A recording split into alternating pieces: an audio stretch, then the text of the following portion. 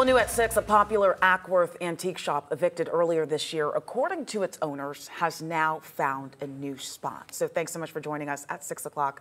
I'm Faith Jesse. And I'm Savannah Levin. So back in June, the owners of what was then called Two LaRue Antiques said the landlord evicted them with 60 days notice to make space for a multi-purpose building. 11 Live's Paolo Suro takes us to Acworth Vintage and Vinyl, where the owners are hoping Christmas brings some business. For nearly 10 years, an antique store was sitting right here in the heart of Main Street in Acworth. Earlier this year, they were forced to move out of this 10,000 square foot location. Now they're just down the road, consolidated to 1,700 square feet and making the most out of every inch of space. We miss everything that was, and now we're looking forward to everything this is going to be.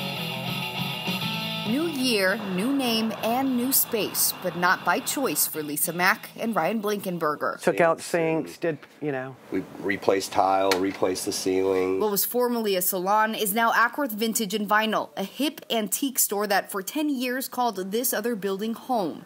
They made it through the pandemic, and now they're surviving an eviction too, according to the owners. Yeah, it was pretty horrible, to be honest. It was rough. No, it actually, we're still not really over it. I mean, we did a lot of growing there. I really felt like we were bringing something to the community, and we're hearing there's hardly any traffic down there now because, we do believe we were bringing business to the city. They say back in June, they were given a 60 days notice to move out in order to build a multi-purpose building.